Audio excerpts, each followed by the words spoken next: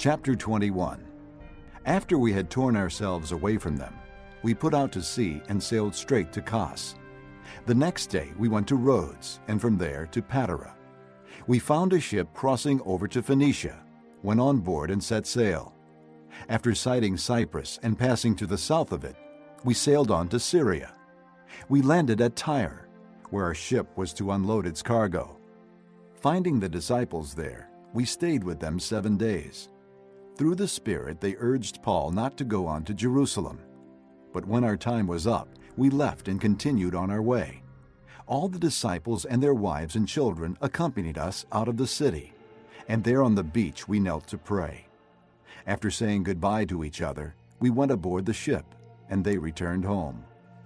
We continued our voyage from Tyre and landed at Ptolemais, where we greeted the brothers and stayed with them for a day. Leaving the next day, we reached Caesarea and stayed at the house of Philip the evangelist, one of the 7. He had 4 unmarried daughters who prophesied.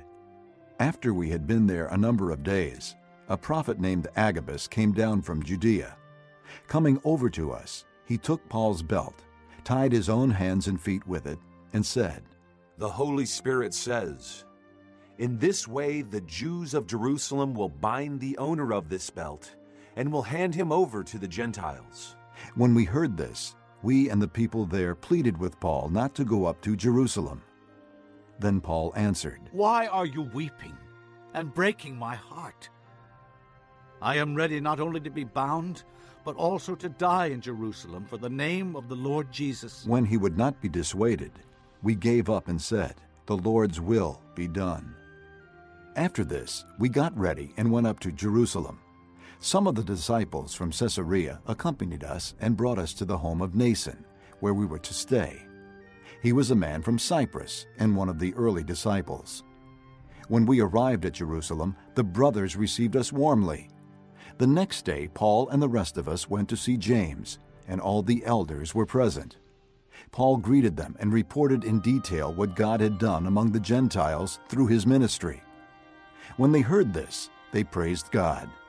Then they said to Paul, "You see, brother, how many thousands of Jews have believed, and all of them are zealous for the law. They have been informed that you teach all the Jews who live among the Gentiles to turn away from Moses, telling them not to circumcise their children or live according to our customs. What shall we do? They will certainly hear that you have come. So do what we tell you. There are 4 men with us who have made a vow. Take these men, join in their purification rites, and pay their expenses, so that they can have their heads shaved. Then everybody will know there is no truth in these reports about you, but that you yourself are living in obedience to the law. As for the Gentile believers, we have written to them our decision that they should abstain from food sacrificed to idols, from blood, from the meat of strangled animals, and from sexual immorality." The next day, Paul took the men and purified himself along with them.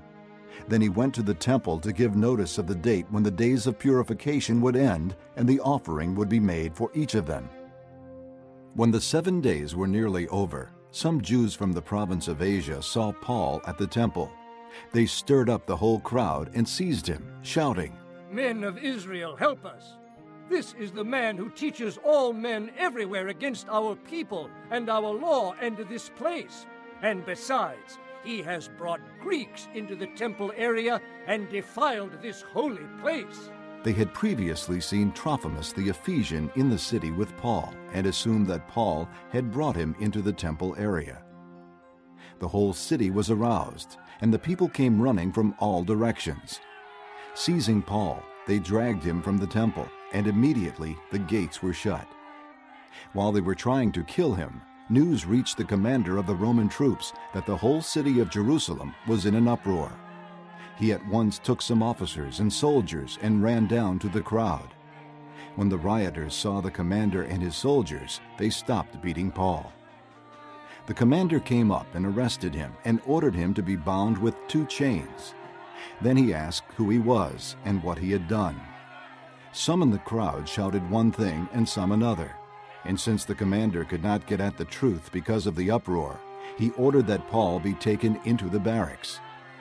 When Paul reached the steps, the violence of the mob was so great he had to be carried by the soldiers. The crowd that followed kept shouting, Away with him!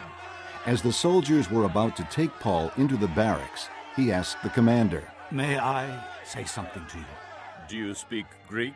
He replied, Aren't you the Egyptian who started a revolt and led 4,000 terrorists out into the desert some time ago? Paul answered, I am a Jew from Tarsus in Cilicia, a citizen of no ordinary city. Please let me speak to the people. Having received the commander's permission, Paul stood on the steps and motioned to the crowd. When they were all silent, he said to them in Aramaic,